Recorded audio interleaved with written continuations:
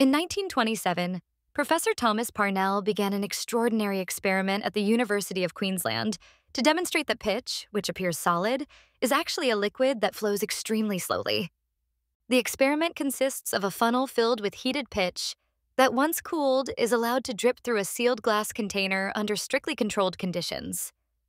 It takes approximately 8 to 13 years for a single drop to form and fall, making this the longest-running laboratory experiment in history. Scientists have calculated that pitch is roughly 100 billion times more viscous than water, demonstrating remarkable physical properties that challenge our perception of liquids. Despite running continuously for nearly a century, no one has ever actually witnessed a drop falling in real time, even with modern webcam monitoring. To date, only 9 drops have fallen since the experiment began, making it not only a testament to scientific patience, but also earning it a place in the Guinness Book of World Records.